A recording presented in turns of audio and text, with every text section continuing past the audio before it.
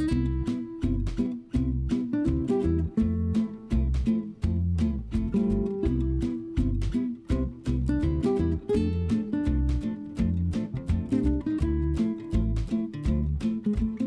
I'm Libby Guston, and welcome to my kitchen. My friend Mia's here, and she's learning how to set up a sustainable kitchen. So that means what we use, how we use it, even how we dispose of it. It's going to be better for us. It's going to be better for the environment.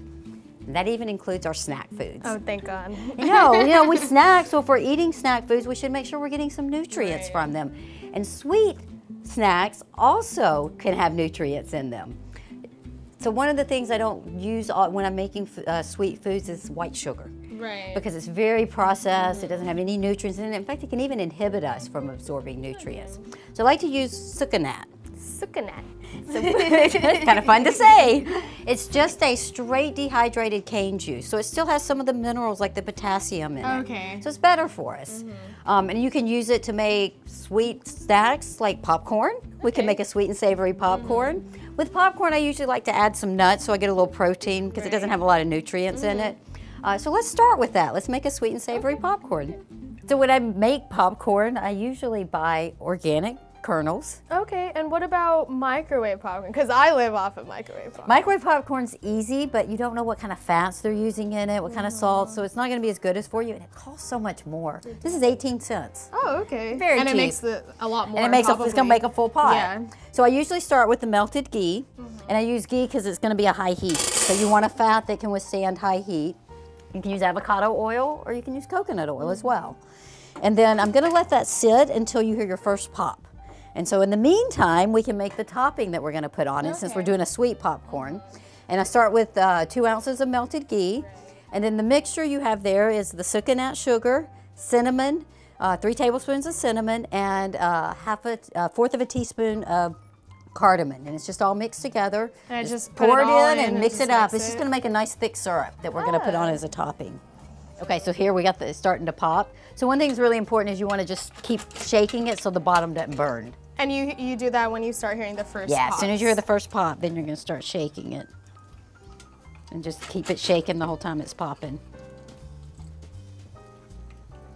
And how do you know when it's done, when it just stops? Yeah, well listen, because Popping. see how it's starting to pop pretty regularly? It's going to slow down and you'll hear a pop, and then it'll pause, and then you'll hear another pop.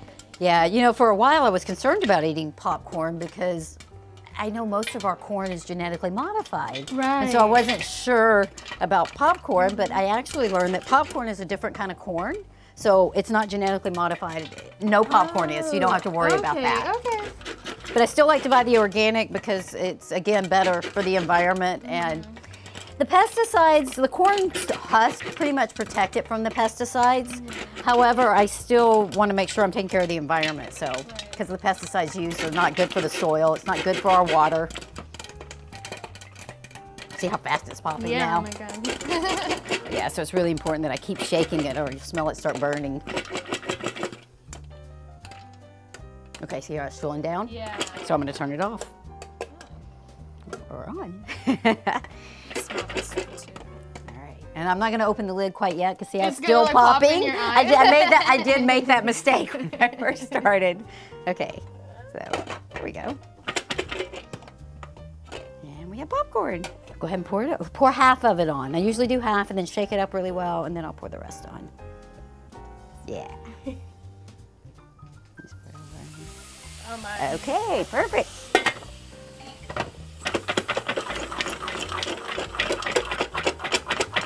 Smell it? Yeah. All right. Go ahead. So I just pour all of it in? Yeah. Oh my God, it smells amazing.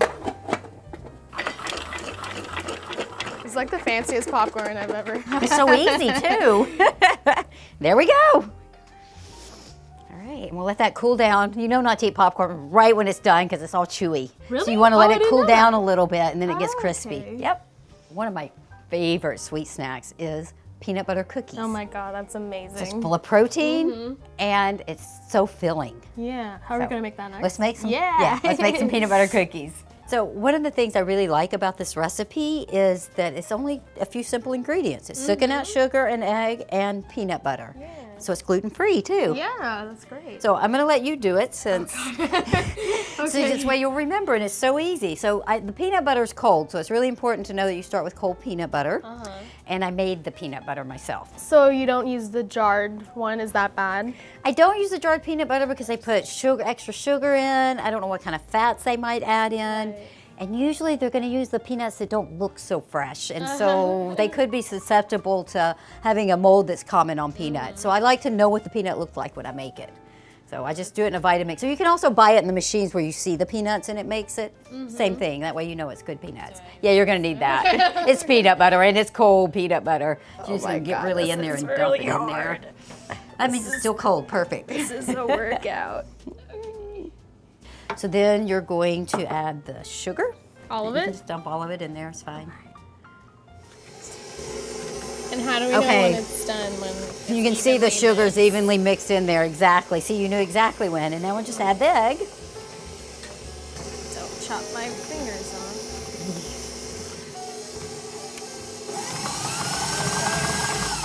Perfect. Now see, it looks like dough. When I make a batch of cookies, I can make 3 different peanut butter cookies. I can make peanut butter cookies with blueberries, I can make peanut butter cookies with cacao, or I can make plain. So what I'm going to do is first take out some plain so that I can make the blueberry and the plain, and we'll add the cacao. Throw the cacao in there.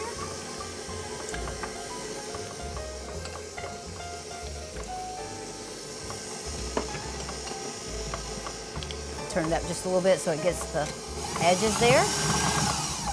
All right, perfect. Now we can make peanut butter cookies with the cacao. And is cacao supposed to be better than just like regular chocolate or like the chocolate chips? It's a great question because it's kind of that same principle I use all the time in this kitchen. It's not processed. It's straight cacao, so it's got a lot of nutrients in it still. It's not sweet. Yeah. So because I'm putting it in a cookie that has a lot of sugar in it, it's going to work fine. If I was just doing the cacao, I'd want to add some of the Succanat to it.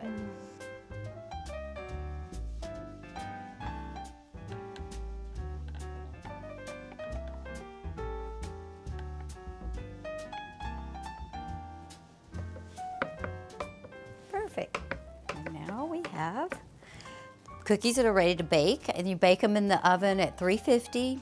About 12 to 18 minutes. It depends on your oven. It also depends on the size. I find this size is about 12 minutes.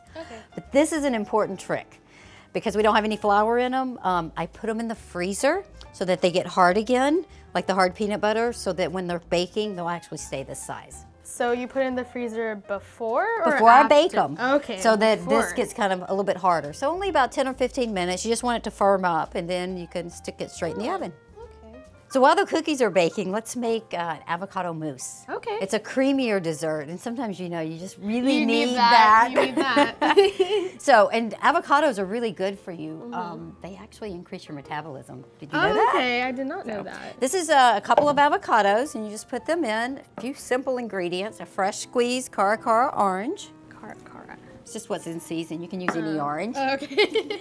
A fresh lime, and this is a bare lime. It's one that I think gives you more juice, and it's got a really nice taste. And a little bit of vanilla. Oh. And that's it. Okay. And then we're just gonna whip it into a nice mousse. All right. Such a pretty color. We have mousse. You can serve this several different ways. So you can do it just plain like that and just have a nice creamy dessert. You can put it in the freezer and get it a little bit thicker, get a little bit of an ice cream. Or you can also serve it with a crust, which is one of my favorite ways to do it. So I just make a simple crust. It's dates, hemp seed, chia seeds, and walnuts. A little pinch of salt, and you just mix it up in a food processor. Looks like this. And then you just take a couple of scoops, put it in the bottom. And because it's got the dates in it, you just press it down, makes a nice crust. Oh, okay, that's cute. So we've got a nice little crust to pour the mousse on.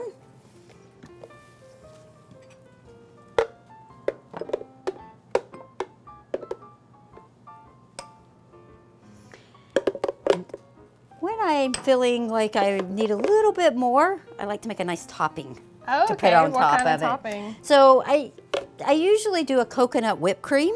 That's my favorite, but it also works really nice if you don't have a lot of time. Simple yogurt with a little bit of honey in it, and you just mix that in there and put it on top. And that coconut whipped cream sounds really good. let's make the coconut whipped cream. This is my favorite. So when I make the whipped cream, coconut whipped cream, I usually have fresh coconut. That's the best. It is.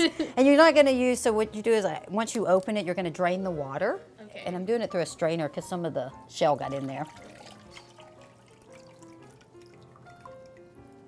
And then you're just going to take the meat out. And I usually just use a spoon. You can just get back in here, and some's a little tougher than others. If I'm not making a topping for the mousse, I usually maybe add a little honey to sweeten up the avocado so it has a little more flavor. But since we're going to sugar or that dehydrated sugar cane. The dehydrated sugar is not going to mix as well, and honey actually is really good for you. It helps you build an immunity. If you get local honey, which this is, it helps you build an immunity to the pollens where you live. Oh, okay. So okay. another benefit Yeah. for the sweet for the sweet treat. All right, so then I'm going to add just a little bit of water because I don't want to make it watery. I want to make a whipped cream. Can you use the coconut water as well? Yeah, this is coconut water too. Okay. I had some extra, so I was just going to use that today.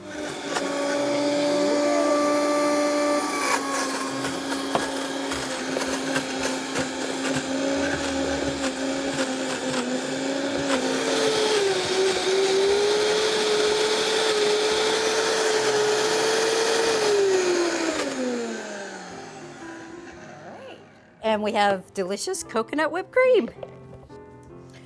All right, and that's good for a couple of days. If you're gonna not eat it after a couple of days, freeze it. If you know you're not gonna eat all of it, put it in the freezer. And then when you get it out of the freezer, let it sit for about 10 or 15 minutes to get a little soft. And then you have a nice creamy dessert.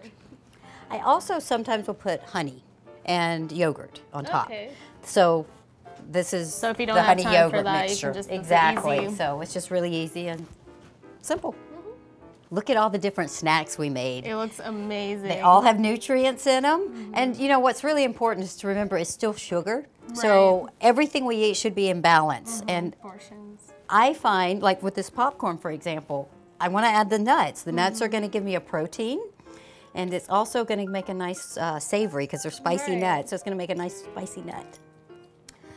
And that's also another thing I think is important. When you have a snack, if you have some protein with it, I'm not going to overindulge in the sugar. I'm going to get my sweet fix, and I'm going to be satisfied, and I'm not going to want to eat more. So I encourage you to try the different sugars: honey, maple syrup, succanat. Those are all great forms of sugar to use.